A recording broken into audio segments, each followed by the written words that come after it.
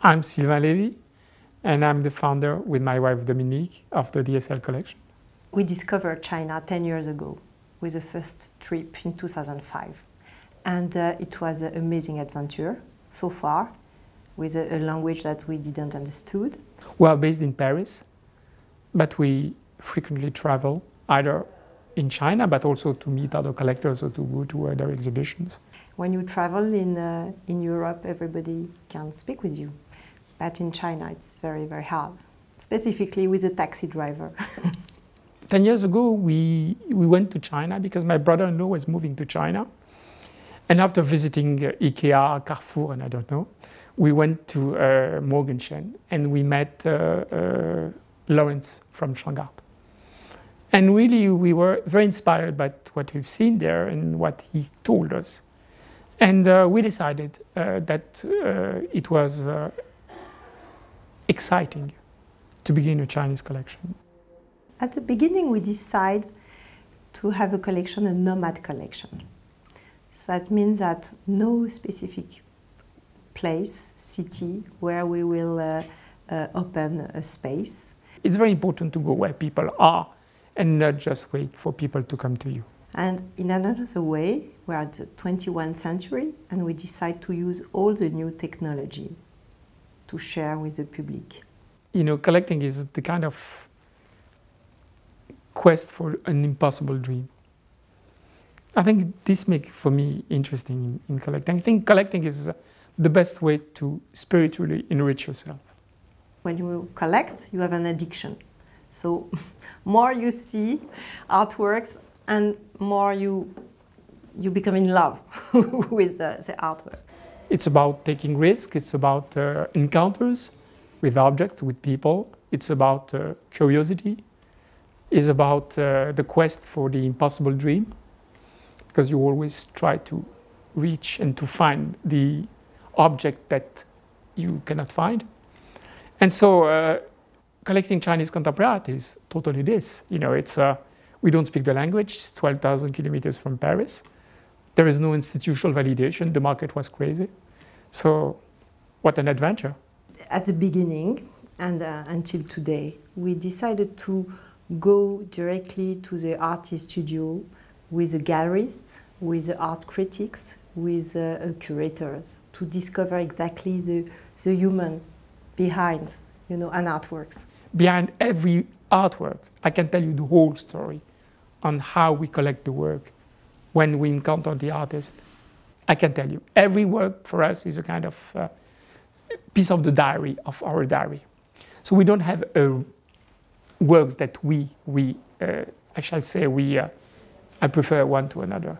Very important to read a lot, see a lot of exhibitions, visit a lot of galleries. And when we were in China, we spent a lot of time visiting studios. And so you have to mix a very strong homework and also a very strong presence on site when you are there. It's a personal adventure. We don't pretend to become an encyclopedic collection. Most of the collection today are judged by numbers. And what I think is art should not be looked through numbers. So we decided to limit the collection to 350 works. We think that the collection, especially a contemporary art collection, should be an ongoing project. It should be, you know, regenerated. And also, when you work on a very limited number, it's like a bonsai. The more you prune the tree, the more you can give a strong image. What we have decided when we began this collection was to make a kind of museum-type collection. Why? Because at this period, 2005, there was not many museum-type collection in China. It meant a lot of things. First, it meant that we were ready to collect all types of work. So this is why we went into installations, videos, and photos. When you want to go into museum-type collection, it's also about showing the collection. So this is why we decided to open a collection. And at this time, what was the best way to reach, especially the Chinese people? It was through internet. And more, you know, we can send many links, many books, digital e-books.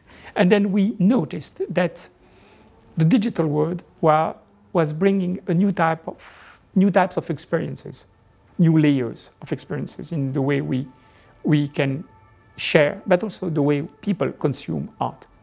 And so we went from website to 2D museum, 3D museums, application. Now we're going to work on augmented reality, and also we're working very hard also in social networks.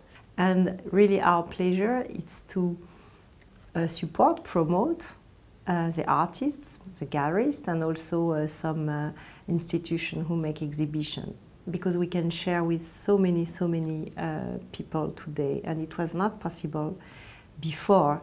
And for many reasons, also for a question of budget, it's really become easy today.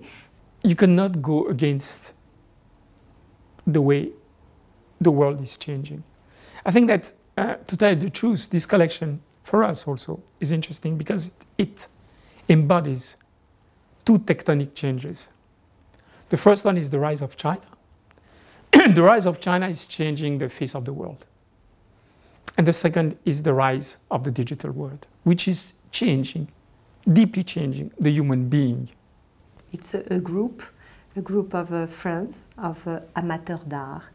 And today, before you have the salon, you know, at the 18th century, and today we have the possibility to make the same kind of discussion, but with millions and millions of people. What is important for me is interaction. I think that everybody can enrich everybody. I think artists needs not to be only artists, but to see what's happening also in the other part of the ecosystem. And so I think that the fact that there is today a kind of interactivity between everybody, I think it's a good thing. You know, museums are still the place where you can find the best works in the world.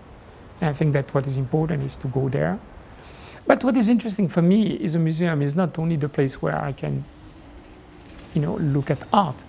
But what today I spend also a lot of time is look at the audience, how audience today experience art, and to try to use what you can learn from that to build your own collection in order to make your collection relevant to the audience. I think a private collection should take all the risk.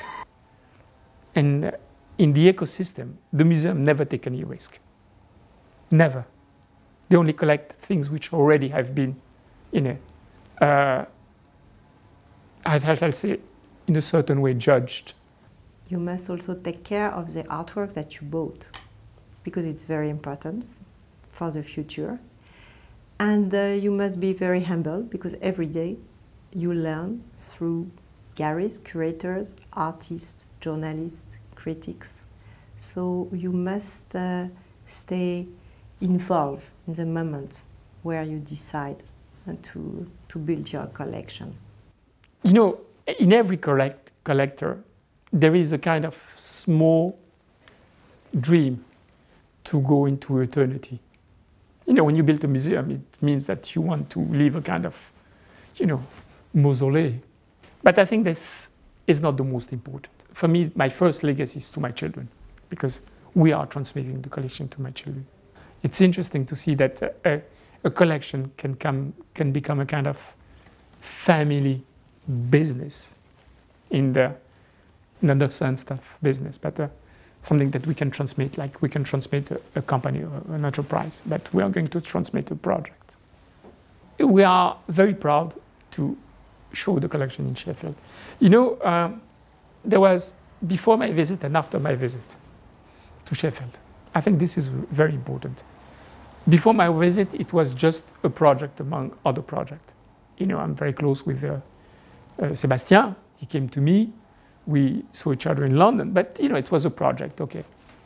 Then I went to Sheffield, and to tell you the truth, I had a shock.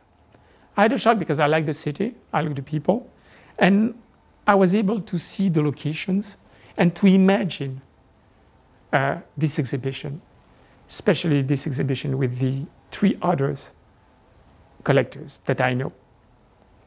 And I imagined this exhibition, and for me, this exhibition is very, very unique. I think for me, it's the first time from my memory, that the city organized in different locations for different private collections.